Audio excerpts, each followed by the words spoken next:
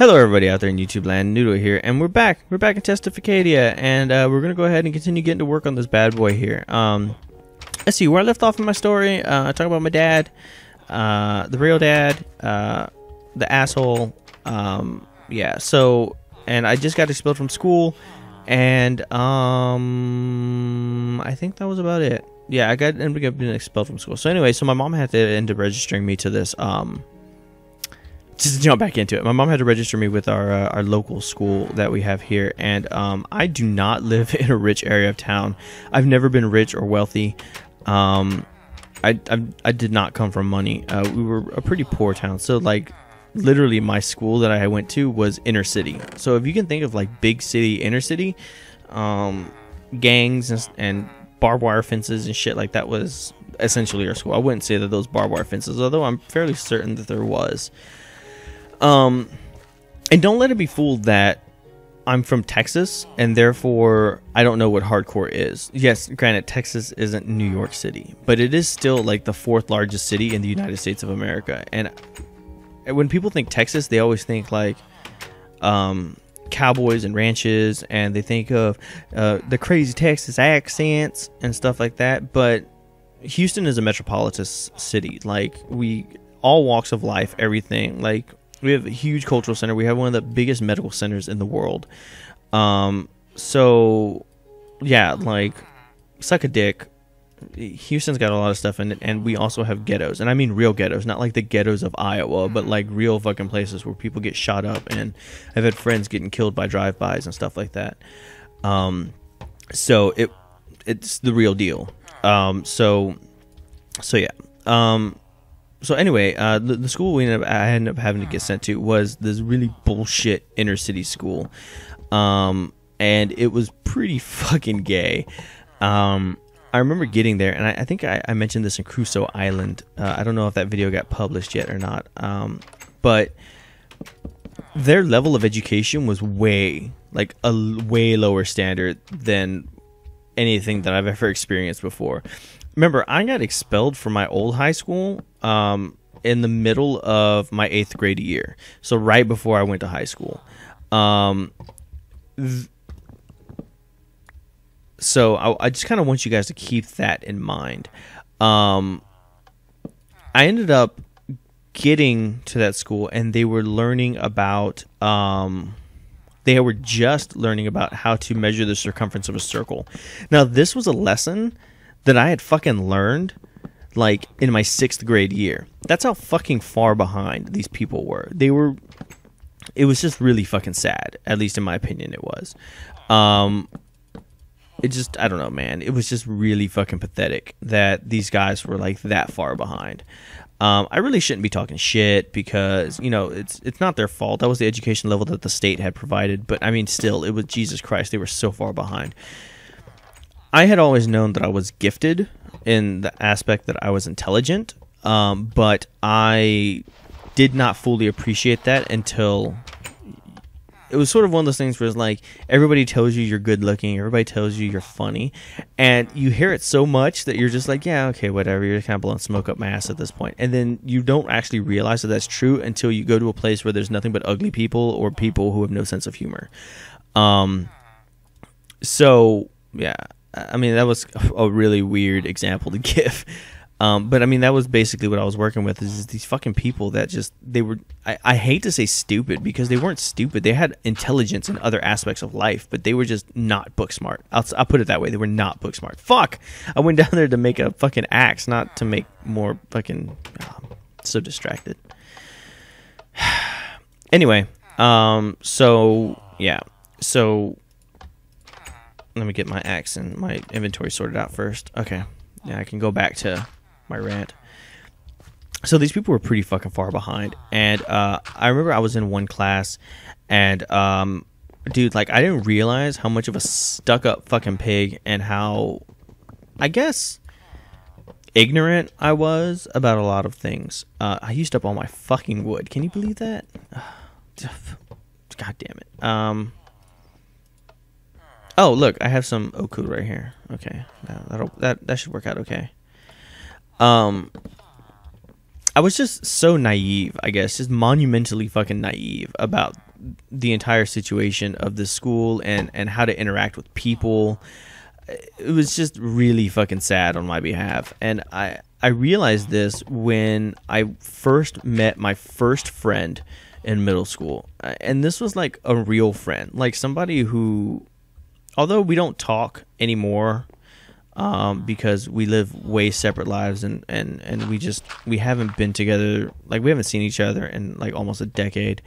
If he were to call me up and be like, dude, I'm in a pinch and I need like $500 right now, or that's my ass, like I would give it to him in a fucking heartbeat, like no question. Like without a doubt, like there you go, dude, I'm fucking rescuing your ass, whatever, you owe me later. And I have a feeling that if I ever got into that situation, that he may very well return the favor, if you will. So anyway, so his name was Gabriel, and Gabriel was my first real friend. And I remember we were sitting in class together, and it was this bullshit math class, like it was fucking ridiculous.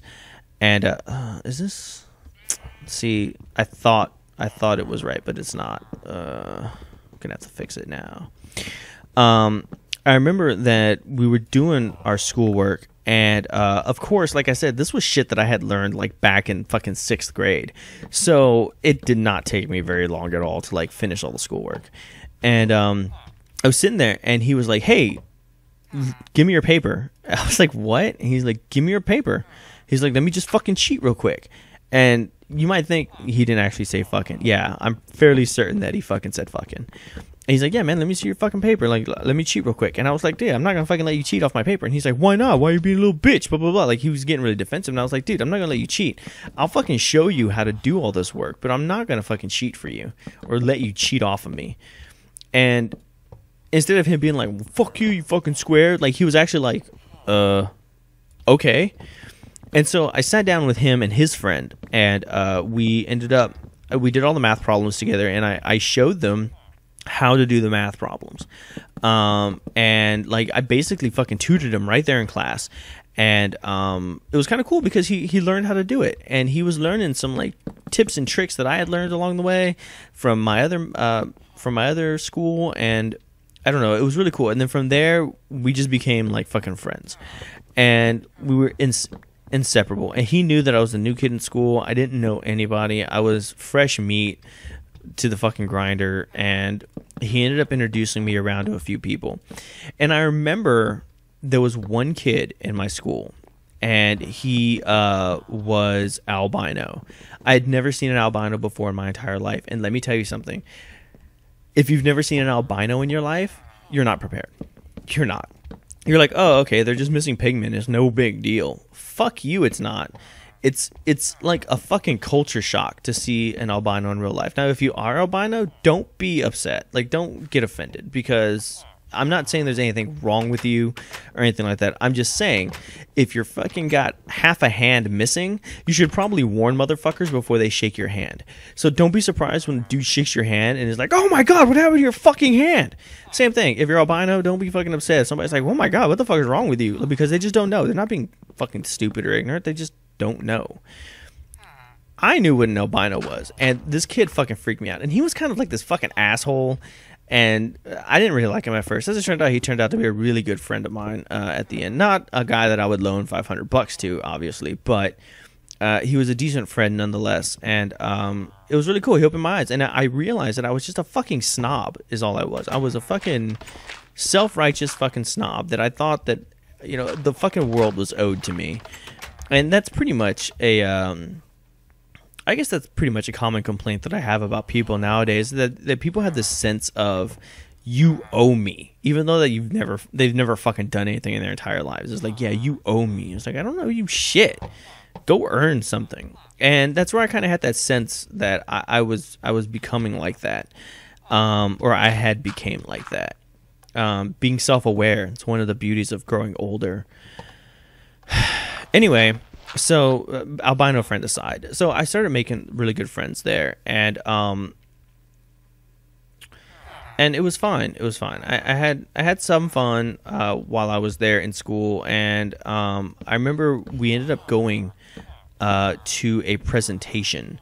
Now, this part I know for a fact I said this in Crusoe Island. So me saying it here, it's probably going to sound like repeat if that episode already aired. If not, then you're going to hear it repeated in Crusoe Island. But I felt that this moment in my life that I'm about to describe was the second turning point.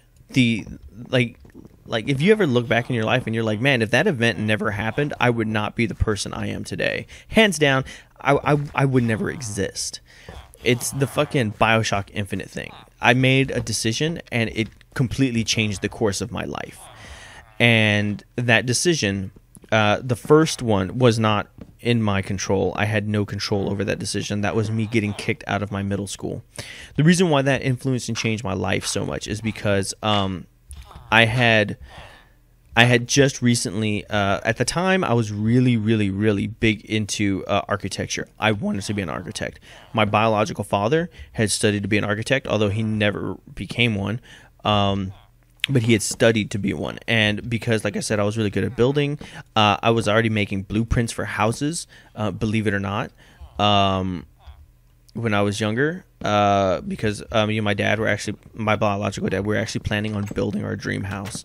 And so we had like tunnels and we were working out the structural integrity and blah, blah, blah, blah, blah. It doesn't matter. The point is that I was supposed to go to another high school. Because remember I told you that the middle school I was in, it was kind of like a special program. I had to take like buses, and I was specially enrolled there. It was not the school that I was quote unquote supposed to go to. Well, the same thing with this high school. It wasn't in my district. It wasn't in my area, and we were able to apply to different high schools, like you apply to college. And if they accepted you, then you would be kind of like the exception to the rule that I would be allowed to go to this fucking school. And this school had an architectural program in it that allowed students to go ahead and learn architecture to prepare them for college, so that way they can actually go in for a architectural degree. Unfortunately, because I was kicked out of middle school, I was never accepted to the high school of my choice. And here's the quip. The high school that I attended, the original name was Booker T. Washington High School. Booker T. Washington is a primarily all-black school. Now, we always joke about fucking black stuff, being like, oh, fucking nigger, blah, blah, blah, blah, blah. But I just want to lay it out there. I'm not racist. I'm really not. Black, white, doesn't matter. Everybody's an asshole. But the thing is, had I gone to Booker T. Washington, my viewpoint on life and society and the way I dress and the music I listen to would have been drastically different than what it is today. You see, when I didn't get accepted to Booker T. Washington, I missed out on that entire cultural exchange.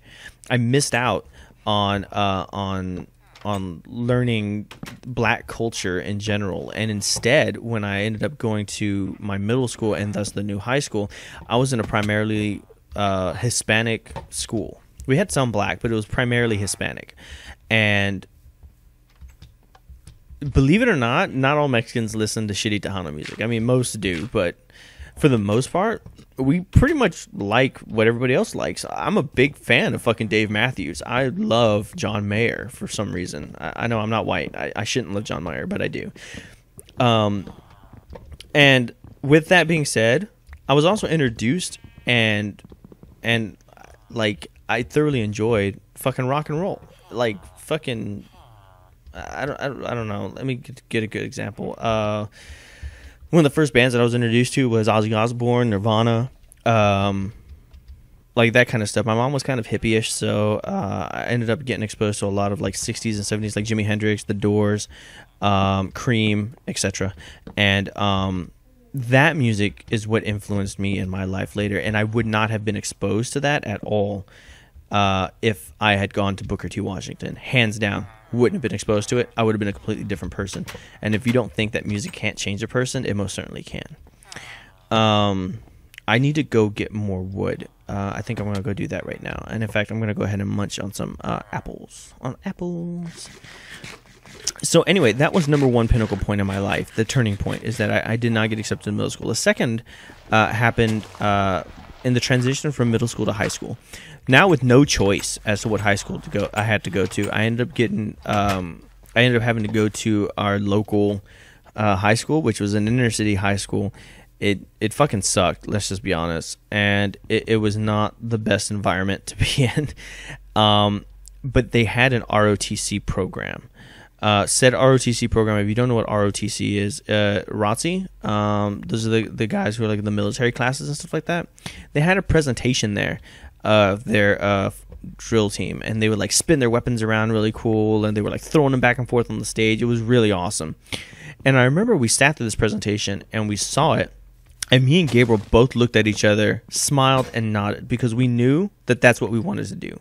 We wanted to join the ROTC. We wanted to throw the fucking guns around. We wanted to be fucking cool.